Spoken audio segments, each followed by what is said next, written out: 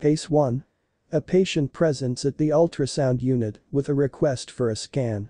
Patient complains of persistent right iliac fossa tenderness.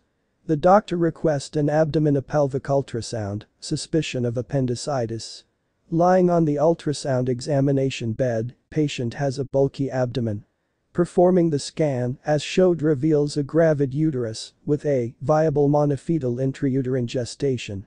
The biparental diameter, head circumference, abdominal circumstances and femur length averagely dates 21 weeks 04 days. A posterior placenta, not touching the cervix, thus excluding previa. This female patient, age 26 years, says but the pain is bearable.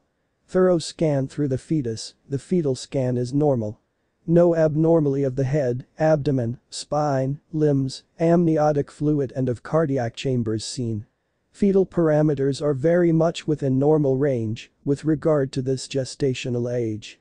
A scan from uterus to adnexa reveals a normal adnexa. Then the appendix, interesting. Challenging locating the appendix with a gravid uterus. This appendix measures 2 mm within the normal range of less than 6 mm. Its texture on ultrasound is normal, not hypervascularized. Thus this patient most likely might be having pains resulting from ligamentous strains. Thanks for watching. Subscribe for subsequent cases. Subscribe.